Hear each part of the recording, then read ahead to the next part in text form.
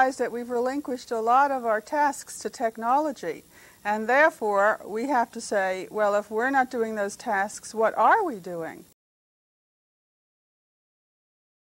Well, some of the things we're doing is utilizing technology to expand our capabilities.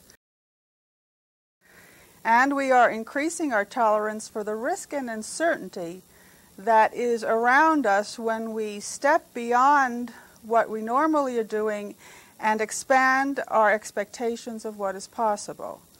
And we are here to reclaim the power of our ingenuity, to know, to be, and create, and to build community.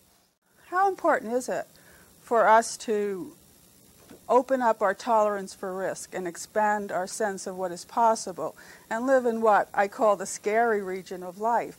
And this is what Ginny told me. Yes, and what happens once you accept that scary area and you step into it, amazing things start to happen, and connections and interactions and growth. It just accelerates. You don't have to work at it. It takes you with it. The purpose of this particular session is to enable you to better perceive information technology as your teammate. And you will learn how to use and improve these technologies in teamwork and creativity, and to lift communication to the level of conversation. The ability to communicate on a one-on-one level and human interaction.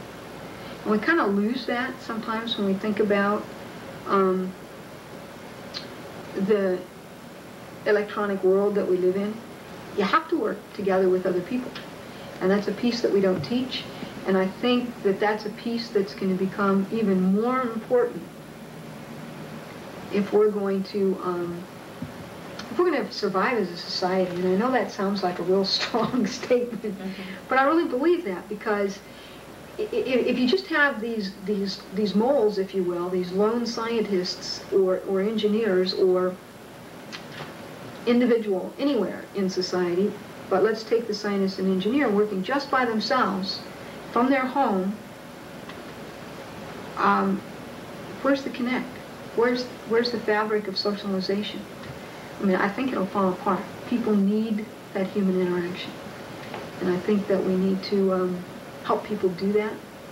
And they found that the motivations coming out of the home were difficult to...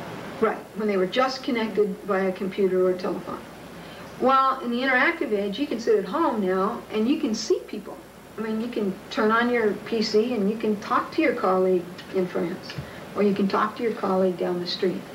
And so that communication piece and actually being able to talk to them real-time, face-to-face is going to be there.